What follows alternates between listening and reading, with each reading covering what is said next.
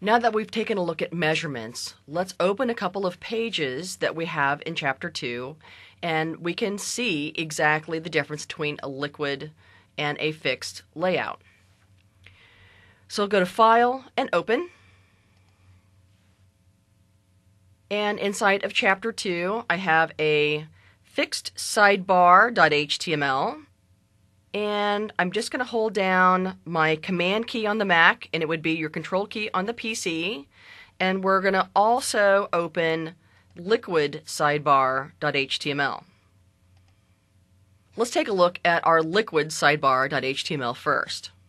Basically what these are a CSS starter page. Just so that you know where they are, let's take a look.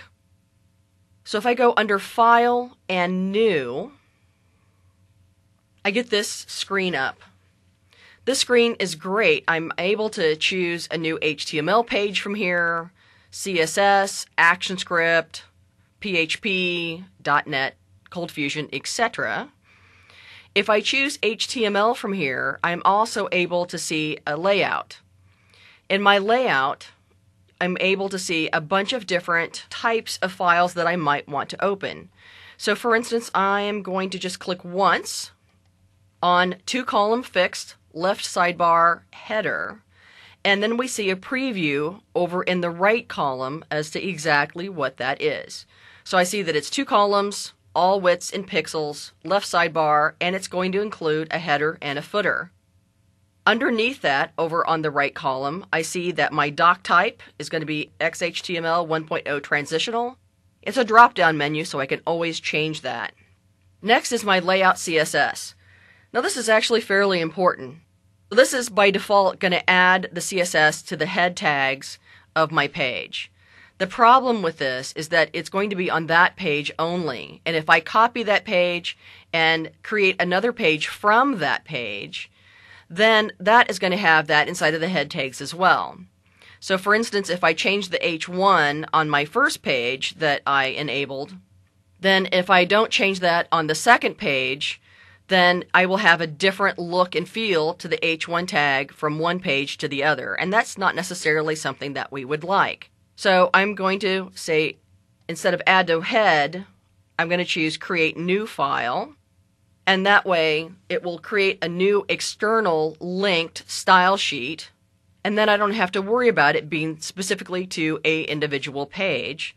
Then I can make the changes, and it could be 1,000 pages of a website, and I could change the font in just one place for all of those pages.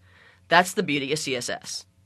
I can also enable in-context editing from here. Now, we really haven't talked about in-context editing yet, but basically it's a way for us to enable a place, instead of an actual template, a place that our client can then edit particular parts of our page. So if we don't want the client to worry about the navigation or any images on the page, we can just enable particular sections of the page to be in context editing, and then the client is going to be able to edit that themselves. Click on Create. I need to decide where I'm going to save this. So instead of the actual name of this, I'm just going to choose fixed.css. If we fold open our files and I'm able to see all of my files here, you'll also see that I have a folder called Assets. Now, Assets is just a way to organize things. And if I double click on that, then I can see that I've got several other files now inside of that one. It's really all about organization, and we'll talk more about how to lay that out effectively in just a little bit.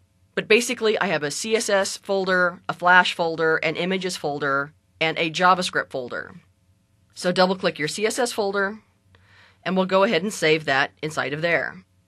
Now that I have my page here, I need to make sure and save this first so that the CSS is also then linked to this particular page. If I start making changes in this page, then my pathing to that CSS file is not going to be correct.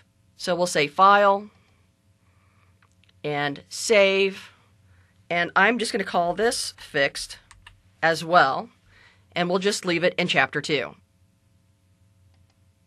So when I'm using a CSS layout page, let's take a look at split view first.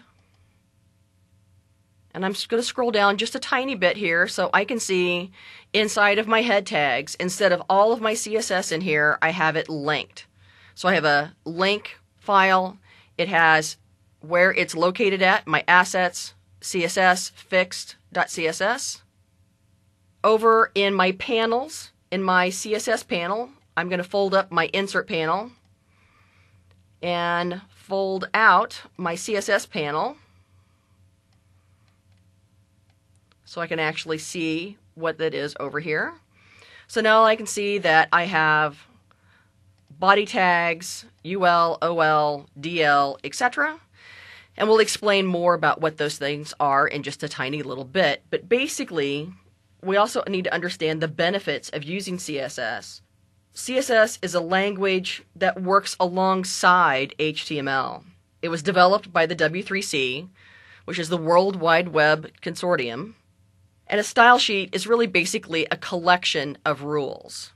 If you've ever used styles in a program like InDesign or Quark, then this concept will be a little bit easier for you to understand. If not, that's okay. We'll still get it. CSS is used to modify the appearance of our HTML in a variety of different ways. So let's take a look at the style sheet that goes along with this. This also gives us a view of a related files view. If you've used an older version of Dreamweaver, then this will be a little bit different. Take a look at the top part of your window and you'll see where our three buttons are that says Code, Split, and Design View. You'll also see a place where it says Source Code and Fixed CSS, the file that we have actually attached to this page. So if I do a right click on fixed.css, I can then open this as a separate file. So once I have this open, this is really still linked even though we have both the fix.html and our fix.css actually open. The CSS starter pages were developed to make sure that you can learn CSS really easily. So I see right away that I have a bunch of comments in my file. This is a great way for you to learn CSS. So maybe keeping the CSS file handy and your fix.html handy will be a great way for you to understand CSS. So let's go back and take a look at our page again. I'm going to go back to just my design view so I can see a little bit easier. And I'm going to go ahead and make this a little bit smaller so that I can see it. And again, that is a command minus on the Mac and a control minus on the PC. So even in our CSS starter pages, we have instructions. It tells you all about clearing methods, logo replacement, and backgrounds for this particular file. So I see that I have a place that I can put my logo at the top. I've got a header. I've got a sidebar. And no matter what size I would pull my browser window, if I were to open this in a browser window, I'm going to see this as a fixed size. It's not ever going to change. So it's all pixel based. If we take a look at our liquid sidebar.html, this is a percentage base file. So for instance, if we take a look at this in our browser, and I'm just going to click on this little button right here and preview in Firefox, because that is available on both Mac and the PC. I see that depending on where I stretch my browser window, my page will then rewrap and will resize. So if this is what I would like, I need to make sure and keep this into consideration. So let's go back to Dreamweaver. I'm going to go ahead and close these windows out so I can see Dreamweaver again. All right, so now we have a bunch of files open, so I can see that now in Dreamweaver all of these end up in little tabs at the top of my screen, so that makes it a whole lot easier to go back and forth, both on the PC and the Mac. The PC has always been like this, so if you've used Dreamweaver before on the PC, it won't look any different to you, but on the Mac, this is very much different, being able to see these in tabs now. I'm still able to see both my source view and my CSS view here. So this is my related files view. If I had a whole bunch of files in here, more CSS files, let's say I'm working on a WordPress site and I have related files that are both CSS and PHP files, over on the right-hand side here, I have a little tab that I'm able to see. I can do a custom filter, show all files, or maybe I want to just see the related files, the PHP files, and not the CSS files. I can do a custom filter on those related files over here. So far we've taken a look at planning and how to do a flowchart, really as a first point of interest to make sure both you and the client are aware of what pages are going to be involved, our main pages, secondary pages, third level pages, etc., what links and what information might be on those pages. That can be done in a multitude of ways. The flowchart can be done inside of Dreamweaver, it can be done in Illustrator, Fireworks, etc. It really doesn't matter where, as long as you're sharing it with the client so both of you are on the exact same level. So next we're going to be taking a look at how to put together a Dreamweaver site.